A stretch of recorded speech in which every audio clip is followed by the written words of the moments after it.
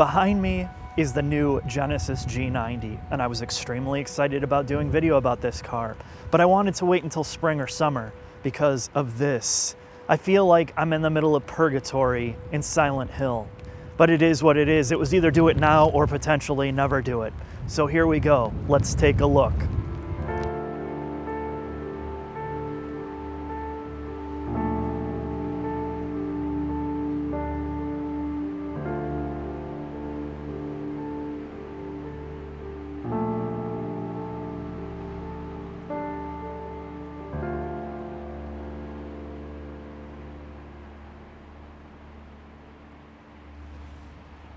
When you look at the Genesis G90 from the outside, it looks almost identical, namely in the front to the G80, and that is because now they're trying to give themselves a brand identity. They look so similar, but a lot of those similarities disappear when you get to the side and the back of this.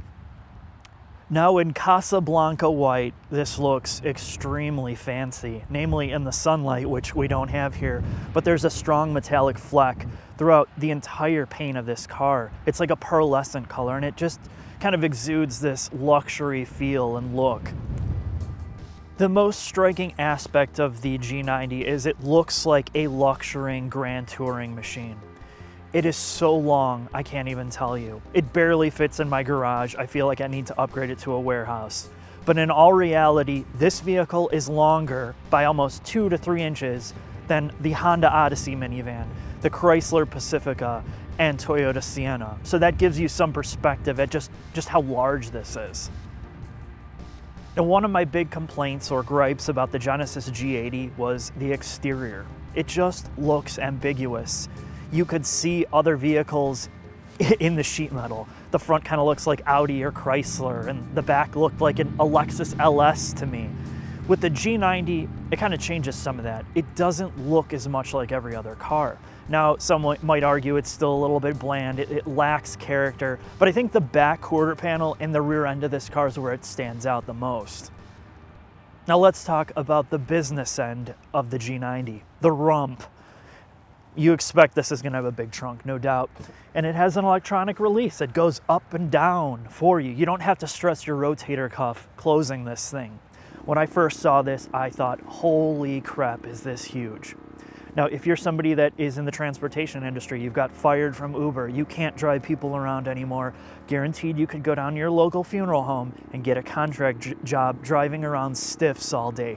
This thing could literally fit 5 or 6 adult bodies in here. It's an unbelievable chasm. It gets me excited to even just get in the back, honestly. Now, instead of standing out here getting my tongue frostbitten, let's take this to the shop and have Scott Turbowski take a look at the underbody and all the exciting mechanicals of the Genesis G90.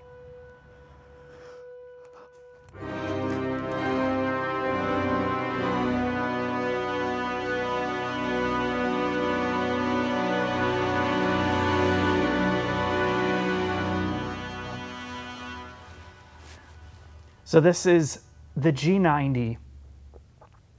The Equus is done in the US. Now we have 2 Genesis vehicles at this point in time, and there's going to be a third one. And I don't know what it is, if it's an SUV or a sports car, but that's immaterial. You have the G80 and the G90. We already looked at the G80. They should have kept Equus. Yeah, they probably should have, but no.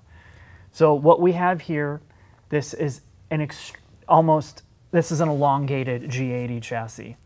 So the G90 and the G80 are closely related. Now, Hyundai engineering won't tell me how much of this is the same as the G80, but you can guarantee that probably most of the platform is. It's all the same except for this part that they welded like a little. Right.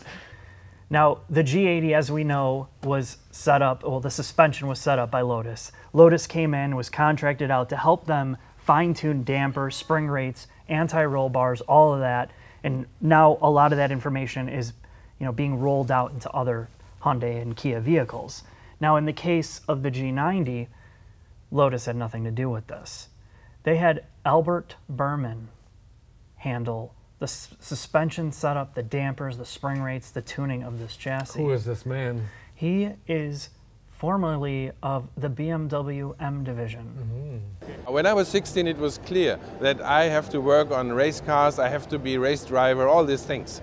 So, and I have been doing some race driving as a hobby race driver while I was a student. And then, of course, then reality come in. I finished my studies and then I become engineer and I did some race car projects, and yeah, that's what it is. I was in charge of tuning, so I put my hand on many BMW cars. So whatever, the Z1 and 7 Series, 12 cylinder, whatever. And then working on M cars in the 90s, E46, M3, E39, M5, the latest M3, M4, all kinds of cars. And it's funny because I didn't know that before yesterday when I did my driving bit. And the first thing that I thought of when I was tearing this thing up in the corners was it feels very BMW-ish. The solidity that you get, kind of, it hides its size and weight. When you're behind the wheel, there's just this sense of solidness to the car. And that's evident all throughout this vehicle. You can tell they are finally starting to get it. Not finally, they have finally gotten it. In the Genesis brand, you have double wishbone suspension in the front with dual ball joints at the top and the bottom here in the hub and the upper A-arm. The other thing that they've employed here is we don't have air suspension, which I am absolutely impressed with given Thank God they didn't. I know, and it reduces the overall cost to replace, to troubleshoot, to fix. It doesn't go bad though. Oh yeah, I know, it never does. Struts, I mean, this kind of stuff leaks. Oh, that's airbags are good for the life of the car. Yeah, right. What, 20,000 miles? The S90 we just got out of had air suspension in the back, and that car rode like a Chevy Cruze compared to this. And I'm not kidding. It rode horrible compared to this car, and that's why I couldn't believe that it didn't have air suspension. It's that good. Now the dampers are adjustable based on different drive modes, but they are constantly adjusting themselves. They are not a fixed rate. So whenever you're in sport, comfort, individual, it doesn't matter. They're always changing dynamically. So that's something to note. The next thing to talk about, Scott, is brakes. Now this is the twin turbo V6 in here.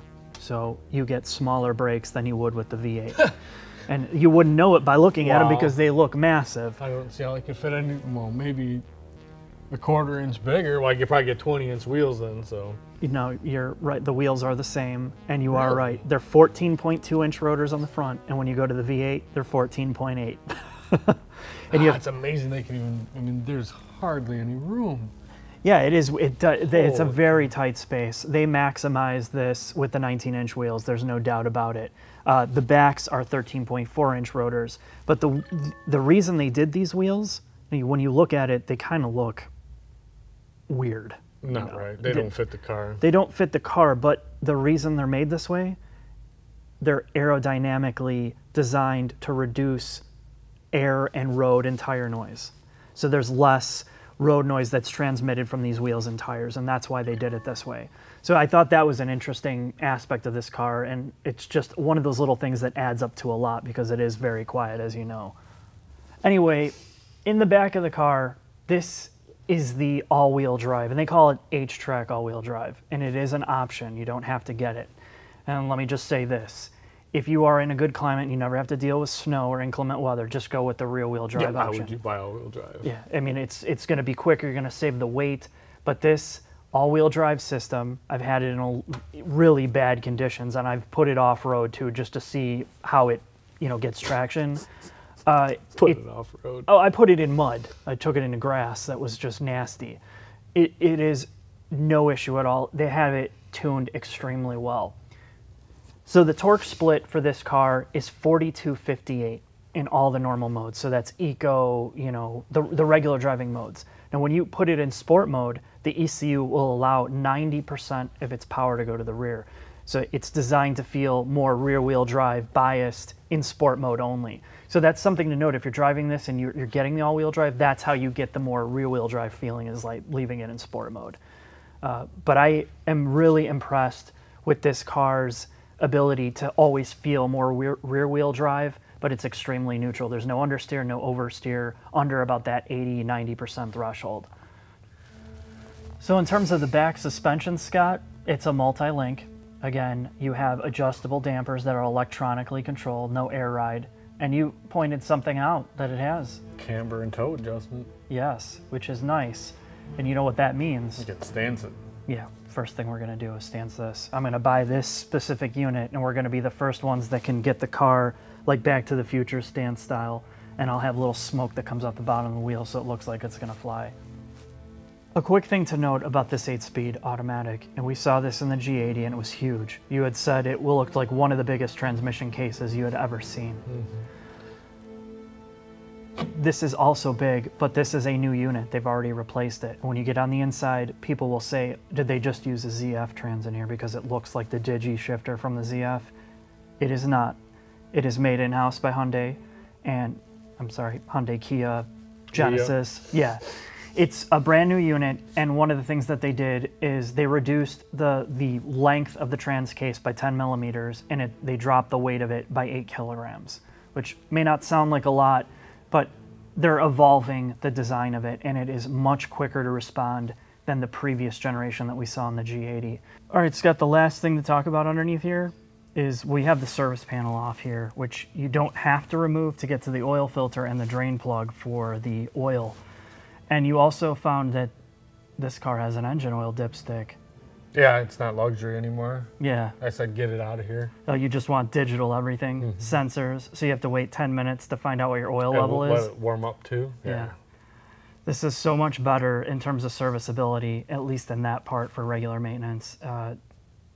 I do like the fact that it has a dipstick and it's easy to service here.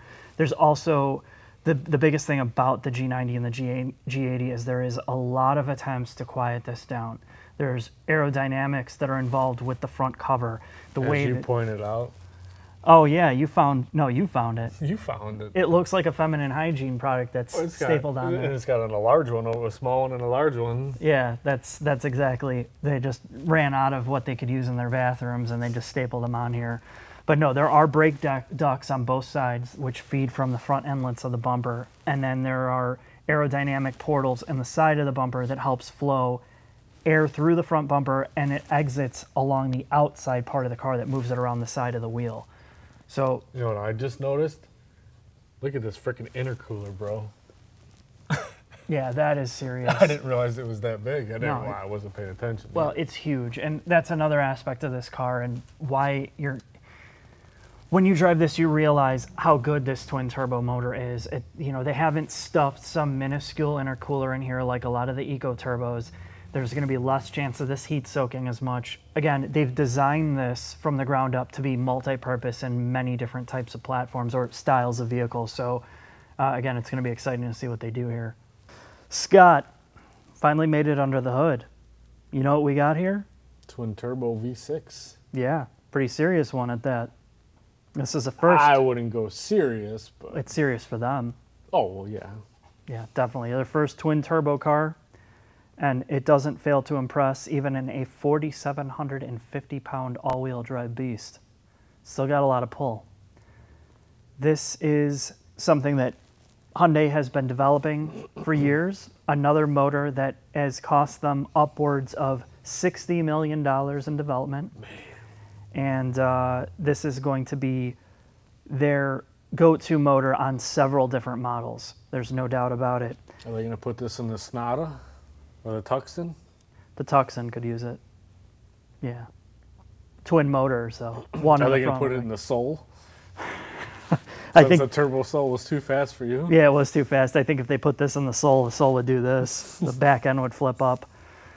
But here's the nice thing about it. We start to talk about this underneath the car, and the more we talk about it, the more it's evident that this is still an easily serviceable car to a certain extent. You're getting the same grill. Oh, wait, is that a Mazda? Wait, was that a Volt? Wait, Audi? What the hell is it? Damn, man, I can't keep track anymore. Oh, it's a Chrysler.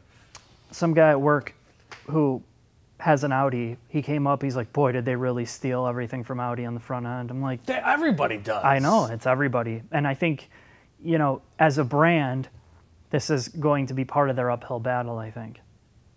But it's not just them. No, it's not. Well, what car did you have when you were at the gas station and they said, oh man, Chrysler's come a long way? Yeah, it was the G80. Was it? Yeah, the guy came up and he thought it was a 300, or, one of the Chrysler products.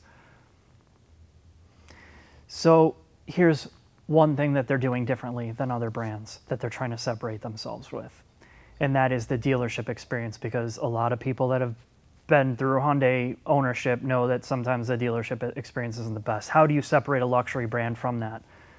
Easy. What? Put a little Starbucks cafe in there. Done. They've done one better. When you have to They put an Apple iStore in there? even better than that. No. Yeah, even better. You don't have to go in. They come and get it for you? They pick up the car and drop off a loaner to you at wherever you're at, an exact car that you have. So you don't have to go to the dealership for any of your maintenance. And they do that for 3 years, and I'm sure you can buy a longer maintenance plan. But that's one of the ways they're trying to separate this from the other brands, is making it more personal, so you don't have to deal with the dealership experience. And I'm sure it saves money on overhead for dealers not having to have a massive, you know, like the Lexus dealership in whatever that is, Palatine, or that has what, indoor golfing and massage parlor, a theater, yeah, all this crap that you have to do to cater to these luxury customers. They've kind of weeded that out and just, hey, here's your loaner car, we're picking it up, you don't have to deal with shit. And that's a nice feature for... But that's only for how many years? 3 years, while it's under warranty. So it's just like the Hyundai warranty. You get 10 years, 100,000 miles on the powertrain, and then 6 years on everything else, assuming you're the original owner. So, you know, I hope they do well with this. I'm really impressed with it. It's just a matter of, will people buy it? You know, and that's the biggest thing here.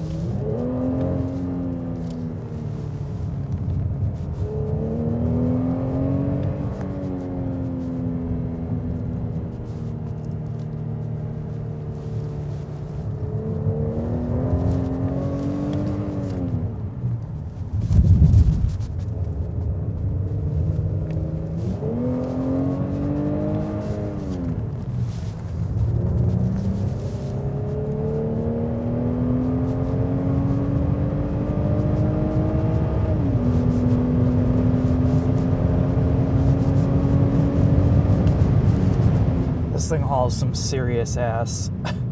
You would never think with this 3.3 liter turbo that this would be anywhere near what you would expect from a vehicle of this size and weight. I thought getting into it I would need the V8, but I think for most people this twin turbo is really amazing, and I think the biggest thing for it is it's going to be an incredible platformer motor for the lighter weight vehicles. If they start to get this into more of a sports car, you better watch out.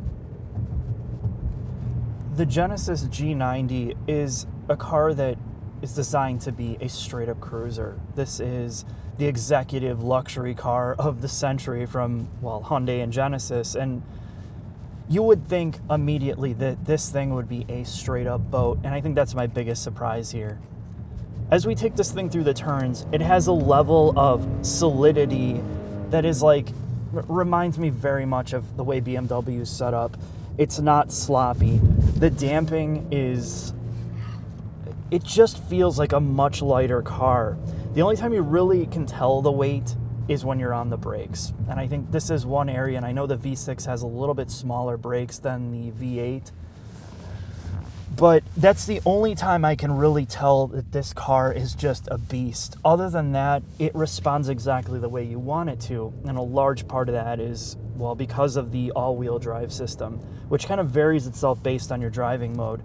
So through the turns, I'm in sport mode, which, you know, firms up the dampers, gets the all-wheel drive set up, more optimized for handling. And then, of course, it sharpens throttle response, steering, all that stuff that you usually see. But you can really drive this thing flat out on the street, and I'm really, really shocked by that. Okay, the two most important things you want to know about the G90. We're going to take this and put this in individual mode, which you can change in the menus to set up your transmission, your suspension settings, and some of the other tweaks that you can make. And I set up individual to be in Comfort Plus, which on most cars you get Sport, Sport Plus, all that. This car goes in reverse. And I like individual because I can set that and still have more of aggressive transmission motor behavior. In Comfort Plus, the softest suspension setting, this car is one of the best riding vehicles I've ever been in, you know, under like $150,000. You have to go to an extreme price range to get this level of damping, isolation, you know, just body control over broken pavement. It spoils you so much that getting into any other car after this, you know, again, under that $100,000 price range is going to be extremely difficult. And just to highlight that, I just got out of the Volvo S90, which some people say is an incredible ride. I think it feels like crap compared to this car, and it's just a testament to how solid and well built the overall chassis is. And finally, they have the suspension right on the G80 and G90. It is really one of the most incredible parts about this car. The second thing that I really enjoy about the G90 is its level of isolation from the world around you. Now, I've gotten emails from people that say, why don't you do measured decibel testing? And the reality is I do that, but I don't really talk about it, because what I found is, depending on the day, depending on the wind, all the different factors, tire noise from different cars, the decibel rating that you get is oftentimes not that accurate.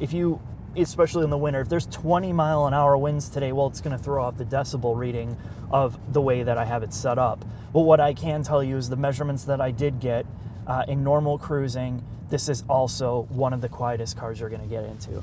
You can tell the glass that they used in here, the sound insulation, the microfiber headliner, and all the other substructure on the inside of the car makes this very, very refined. And again, along with the ride comfort and the interior silence, it's just a really impressive experience. Now, there's a couple things to note that are negative besides the brakes. I think one of the things that I've noticed right away in other people that have gotten into this car is the side view mirrors seem just obese. You know, they're always in your grill. I always see them. And yes, they're mounted on the doors, which is better for aerodynamics, but namely the passenger side view mirror, it just is so in your way. It's a total blind spot. And I'm not sure what they could do here. I think it's just positionally, they're going to offend some people is the point, depending on your seating position. The next thing that I've noticed about the car, and this is the one negative part about the driving, well, the actual suspension damping. On bad roads, it is amazing. But once you get into higher speed highway driving, if you're in the softer setting, the suspension is under dampened by quite a bit. You feel just a lot of, it just feels under control. There's not enough rebound in the damping. So what I do is when I'm on the highway above 65, 70, especially on concrete surfaces, I switch the car over to sport mode, which firms up the dampers and it gets rid of that kind of under dampened feel. And then of course, the transmission still just is not quick enough to respond to my liking in aggressive driving. Again, it favors more of the sluggish, putting around. And, again, that's just tuning as well. But for the most part, this is one of the most enjoyable, impressive driving experiences for the price that you can get, namely when you consider the competition is just ridiculously overpriced in some cases.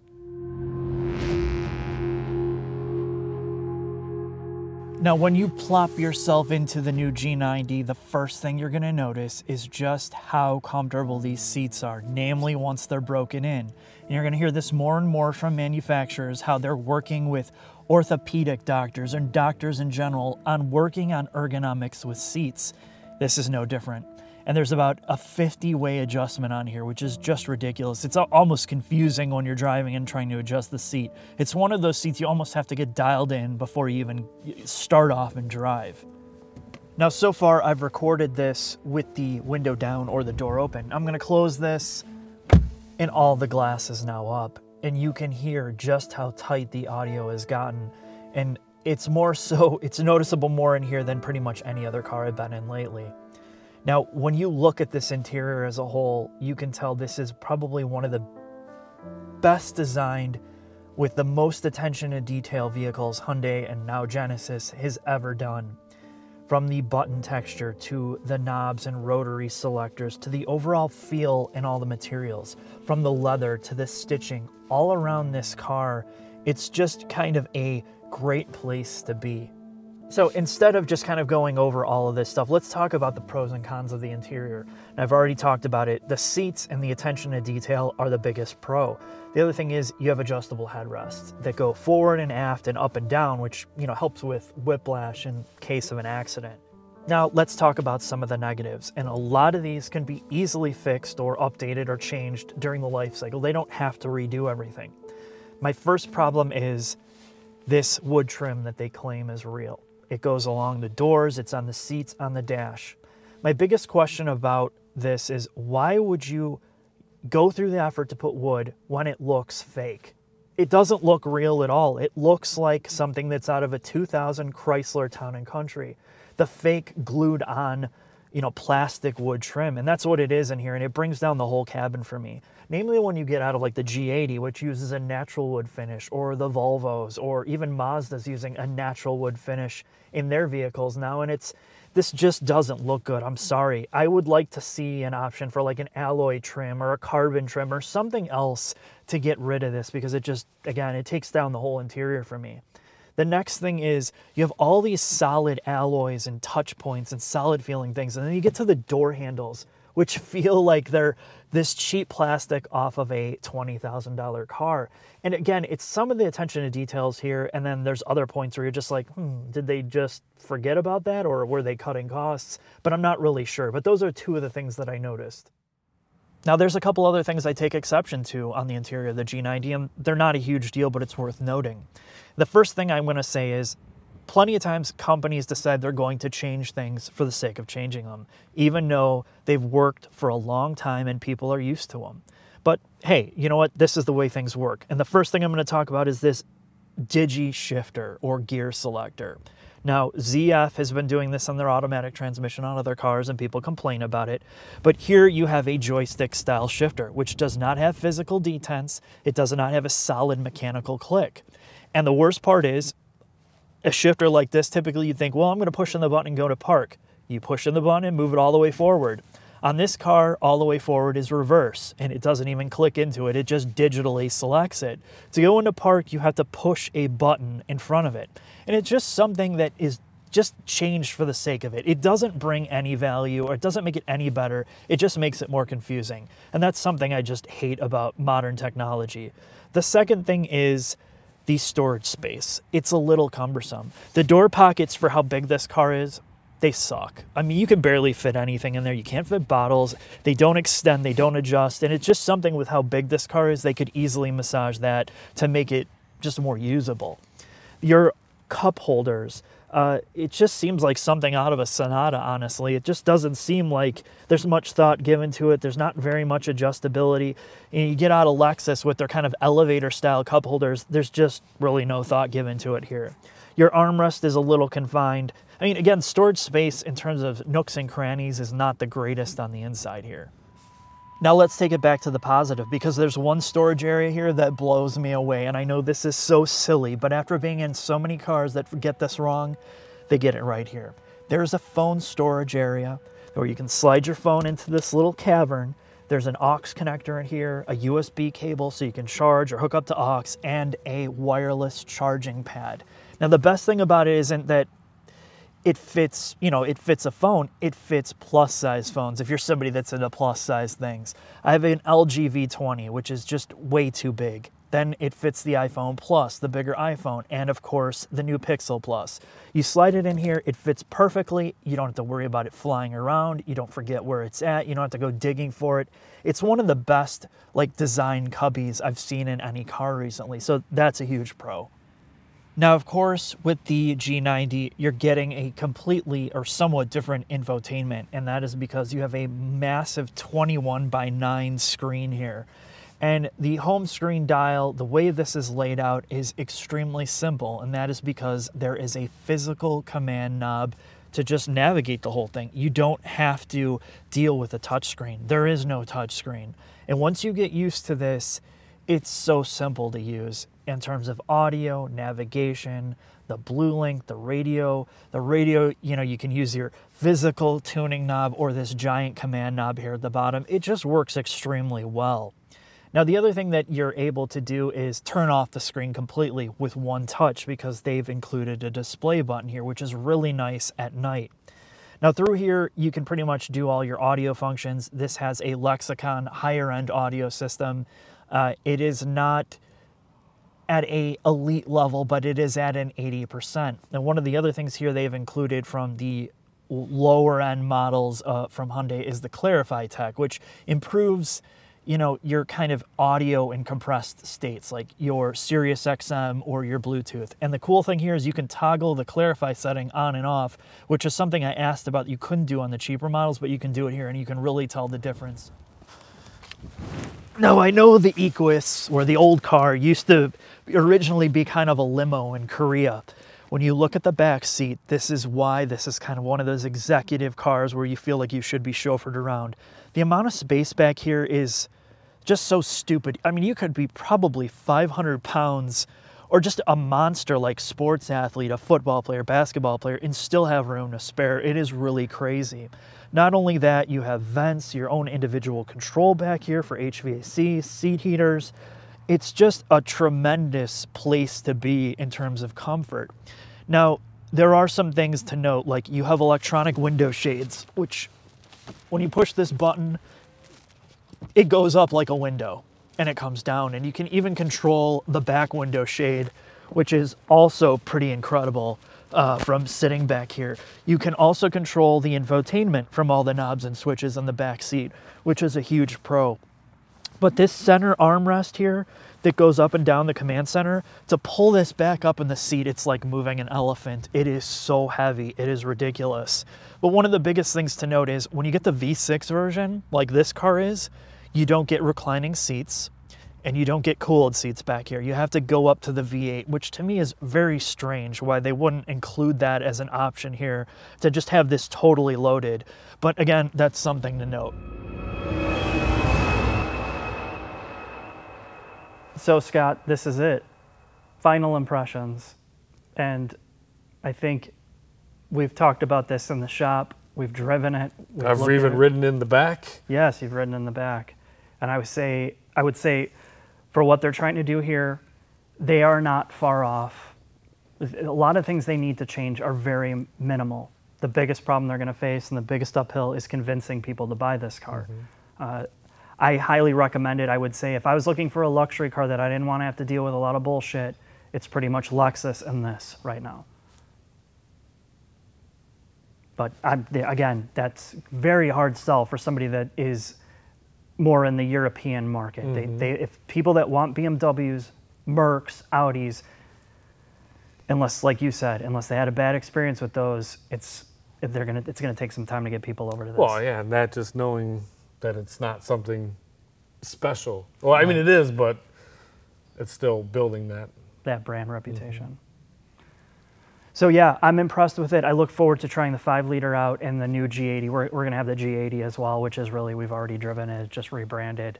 But again, if you're in the market for a vehicle like this, it just, at the very least, whether you like Hyundai or Genesis or whatever or not, drive this back to back with one of the cars you're looking at, either the S-Class, the LS, or a GS, whatever, or a 7 Series or a 5 Series. Just at least give this a shot. And with the 3.3 liter, I think most people are going to be pleasantly surprised by it.